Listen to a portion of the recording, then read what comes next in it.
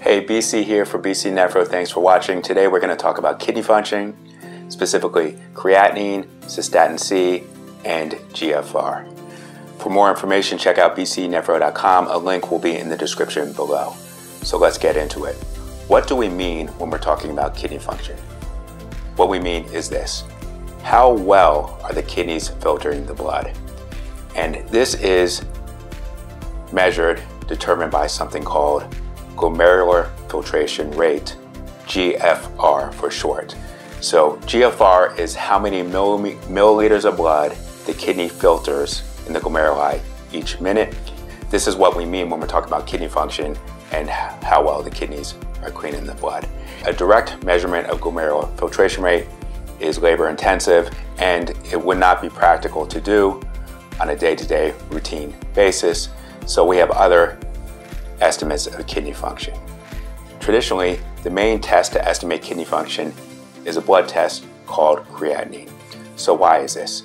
So creatinine is a substance that is normally produced by the body in a relatively constant manner from day to day, and it is eliminated by the kidneys.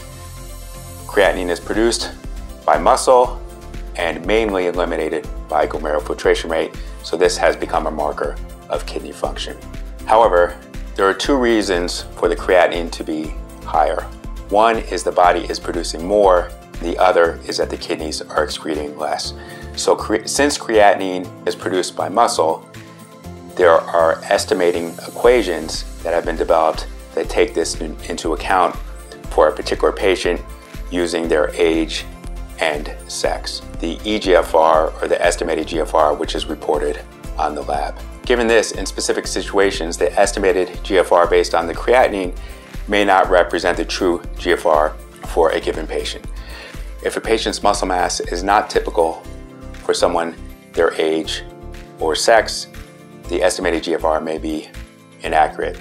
So a person who is frail and emaciated, a person with liver disease, a person who is paraplegic or has had amputations will have less creatinine generation than a typical person their age. Likewise, there may be some people with more muscle mass or having another condition such as myositis or rhabdomyolysis where there's increased creatinine generation.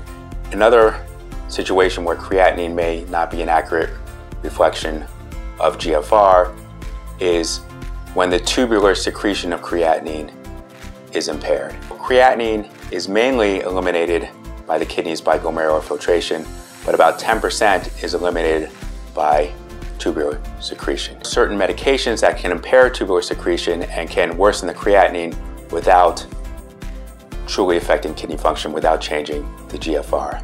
Some common medications are trimethoprim, cimetidine, integrase inhibitors, some anti-cancer therapies, PARP inhibitors, or tyrosine kinase inhibitors. You may come across a situation where, based on the patient's clinical status, based on the patient's medications, or just based on the absence of any other evidence of kidney disease, that the GFR based on the creatinine doesn't make sense. So what else can you do to try to determine the true GFR?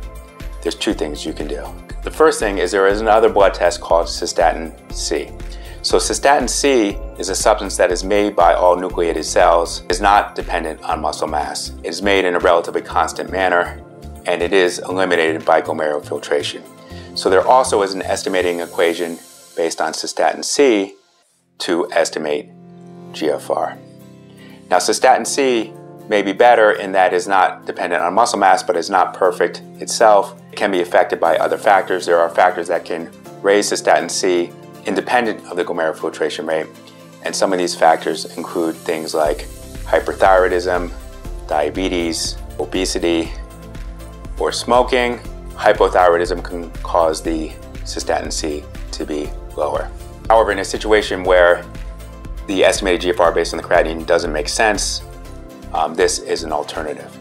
There are estimating equations using the patient's creatinine as well as using the Cystatin C, and there's a combined equation using both the creatinine and Cystatin C.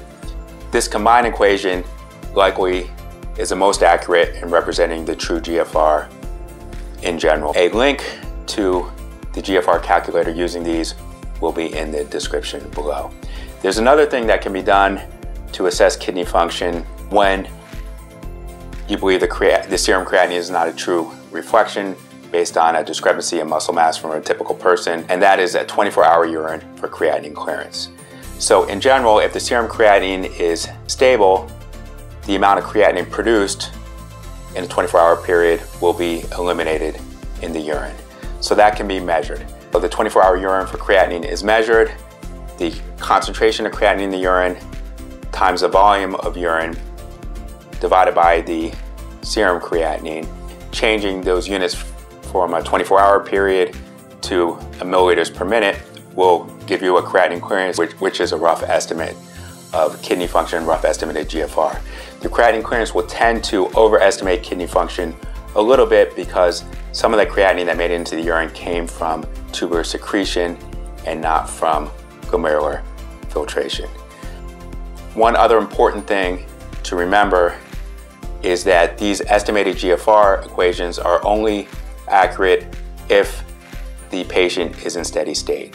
If the serum creatinine is rising, then the estimated GFR in the lab report will be an underestimate of the true GFR kidney function.